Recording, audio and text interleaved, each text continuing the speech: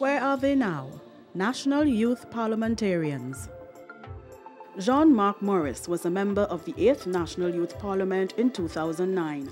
He was an opposition member of Parliament for Point Fortin, representing St. Mary's College. Mr. Morris then attended the University of the West Indies Cavell campus, where he received a Bachelor of Laws degree. He went on to get a legal education certificate from the Hugh Wooding Law School at St. Augustine. In 2016, he was admitted to the Trinidad and Tobago Bar. Since graduating, Mr. Morris has worked at Pauline Blanc de Labassie-Jaslon, the UWI's Rights Advocate Project, and the Ministry of Foreign and CARICOM Affairs.